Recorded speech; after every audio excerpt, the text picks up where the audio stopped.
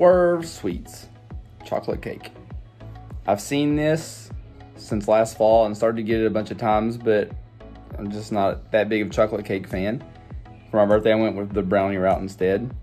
But my brother likes his chocolate cake, and he's got some, and he made it, so let's have a look at it.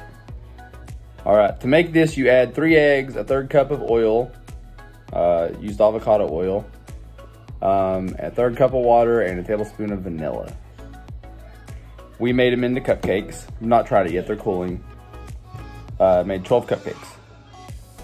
Now this, it says it has prepared. I don't know what oil they use for the prepare, but I'm just gonna read what the prepared direct nutrition is. Per slice, which is 12 slices, which is 1 cupcake, there is 13 total fat, 5 protein, 14 total carbs, 3 are fiber, and 8 are erythritol, leaving it 3 net carbs per cupcake. Ingredients. They've hidden the ingredients on me. There they are. It's big green. I'm not used to announcing the ingredients so large. Ingredients are blanched almond flour, Swerve, cocoa processed with alkali, organic coconut flour, tapioca starch, baking soda, sea salt, and cream of tartar. Pretty solid ingredients. Let's see how it tastes. Alex is eating one right here. Let's see what he says. It's good. It's not quite what I expect in a chocolate cake, but I think it curbed the appetite for it.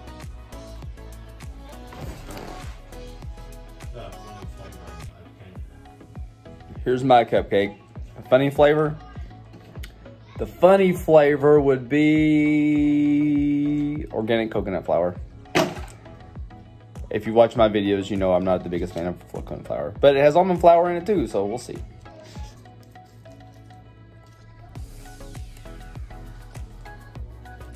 We need to make some cream cheese icing. He didn't like icing on chocolate cake. Fruit dip. I did just make some fruit dip. That would be interesting on it. This is not fruit. What's healthier? What's healthier? This cake with 3 net carbs or like 5 strawberries? What would you rather have? What do you think is better for you?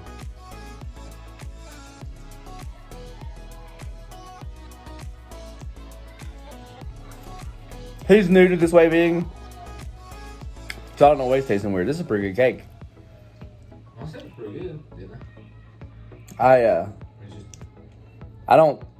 thought I would taste the coconut flour, but a lot of times when it's mixed with almond flour, I don't. That's pretty good. We just need some icing. I think there are a couple places that sell icing, but making a cream cheese icing, like a buttercream icing, is really easy. I've had way too many carbs today. I like it. You like it? It's your fancy. You like it? Oh my god.